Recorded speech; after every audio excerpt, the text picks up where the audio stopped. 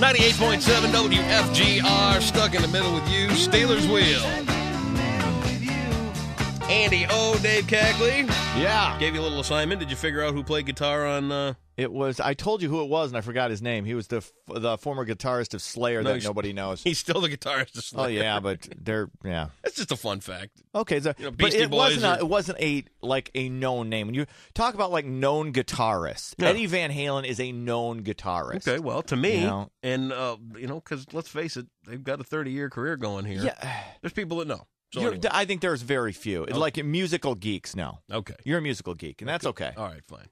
Let's see who's on the phone here. Hey, you're on the air. Good morning. Hi there. Hey, I'm kind of late getting to the radio this morning, but could you tell me if the Bob Seger tickets went already? Are you Jody Nicole? No, I'm not. Well, we got more of them for you, though. You can still sign up online, WFGR. But, Jody picked them up today. Oh, good for her. Yep. In that, I was just heard what you guys were saying about the Lance Armstrong. Yeah. I wasn't going to waste my time because I don't think he should be given any attention. However, Sports Center's plagued with his pieces of his interview. Yeah. Smug. He's a smug jackass, isn't he? Yeah, he really is, and I don't really think we should pay him any attention whatsoever. Just bye. You cheated. You're scum. Goodbye. Honestly, you know what? I hope he goes to jail. Yeah, I do too. I do too. I just want to put my 2 cents in. All right. Hey, well, we appreciate the call. Thank you. Have a good day. Love your music. All right. Let me ask you this about the whole Lance Armstrong thing. Yeah. All right. So, and tell me if I'm seeing a pattern, because I think I am. Okay, go ahead. You can be the most diabolical, lying, bullying scumbag. You can over anything. Mm-hmm. You could have an intern as the president that's out there doing what she shouldn't be doing, going all Right. the way back to Monica Lewinsky. All right? Okay. It seems to be a pattern in society today that no matter what you do or who you do it with or who you hurt or who you step on or who you crush to get what you want, regardless of rules or regulations or anything like that, if you show up, you go on TV and you go, I was so wrong. I'm so sorry. And that's all there is to it. And you're supposed to be forgiven and forgotten because you suddenly sacked up to come on and apologize for something you shouldn't have done in the first place and then lied about it for 10 years. Is lying getting to the point where everybody thinks they can play it as an ace in the hole until it's time to apologize, and then everything's supposed to be right with the world? Honestly, I don't think lying is treated the way it used to be at all. You can get away with lying. And people tend to, we become more accepting of lying. Yeah. Just in general. Now, and I'm not talking about I'm talking about huge, like the Monte Te'o thing, the Lance Armstrong thing. You go back to, as you said, to Bill Clinton, Monica Lewinsky. Any politician, we expect that almost. Yeah. At this point, I lived a lie for years. Mm-hmm. I did. I'm an alcoholic. Yeah. I'm a grateful recovering alcoholic, but for years there were people out there that didn't even know I drank. I never told them. Yeah. It was always that dark little secret. It was Right. always that little thing. And then when I finally came out and said, this is who I am and this is what my life is, there were people out there that went, okay, well, you've been kind of a jerk. Yeah, that explains it. We're willing to forgive you if you can prove that you've truly changed. Yeah. All right, now I'm 10 years sober into this thing, and I think that proof has come through. Right. I think anybody that may have had a doubt, including some of the people that I really crushed. Mm-hmm. But I mean, you know what? When I first got to Muskegon, I called in sick before the second week was out. Really? Yeah. Now, wait, when you were I just gotten hired when I Yeah. was still a drunk, since 98. Uh-huh. The second week of work, I had already called in sick because I was too hungover to yeah. come in. And you know what? People put money into you. They invest in you, and they want to have you Right. be a part of anything that's going to happen at the radio station. And you just when you lie and you carry on and stuff like that, there has to be some times for amends. Yeah. I don't know if Lance Armstrong deserves that. Now let me ask. Okay, now does he deserve the chance to prove himself over a period of time? I'm not saying okay, all is well and good now, Right. But over a period of time, you should But okay, over a period of time, you know what? I was an alcoholic. Yeah. Let's make the story similar because Right. I lived a lie. He lived a lie. Okay. That's how that works. I was an All right. alcoholic.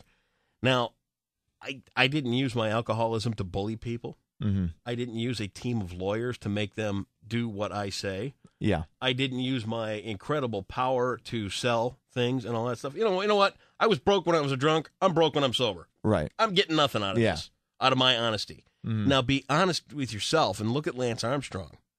How much money did he make while he was doing all this crap to all these people without regard? So I think he's got a little bit longer road to hoe. Well, you were talking to our listener about land. You're saying you hope he goes to jail. The statute of limitations has run out as far as criminal. Oh, of course. He's not. Yeah. Now he could still. There are civil suits that could come. Yeah. And he could pay through the nose for that. So his comeuppance as far as those he bullied getting him back, that could still happen.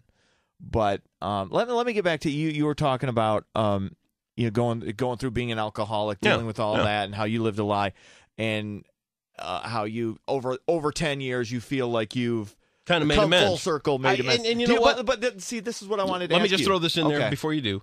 There are still a couple of people out there I would like to make amends with, but they've refused. Okay. And that's, what? You can't do anything about that. There's nothing I can do about that. But go ahead. Well, what I was going to ask you is, do you still feel like you have to prove yourself at all in that area? Like, I mean, even 10 years out? Because I've just as looking at you as somebody who understands living a lie, obviously not doing what Lance Armstrong did. Right. But do I have to prove myself in what way? In what way is like do you have to prove your trust? Do you still feel like you have to prove your trustworthiness? No. You don't? No, okay. I really don't. I think I've gotten to the point now where I know I'm changed. Mm-hmm. I knew the second everything changed for me. It happened in a rehab hospital. Yeah. I knew the split second that I would never have a drink again. And, it was some work on my end to go back and apologize to the people that I really did hurt. And, with the one guy that hired me out there in Muskegon, to this day, I still call him on the day of my sobriety anniversary and say, dude, thank you for not firing me. Wow. Every year I call the guy. Now, let me ask you, just out of curiosity, how many people did you go back to and say, I'm really sorry for the way I acted, for what I did, for I can't the tell you a problems number. I caused? I can't know, but I know the people that I felt really had that coming, and I did that. Okay. Yeah. And there's still a couple that just are a couple I don't wanna hear refused. it. Yeah. My ex-wife, she wouldn't hear it. She wouldn't listen. Mm-hmm. Okay. I offered. Right. And you know what? To this day, that's all you can do. if I bumped into her again, I would still go back to that thing. I would say, you know what? I'm sorry. Yeah. I failed. Right. I would.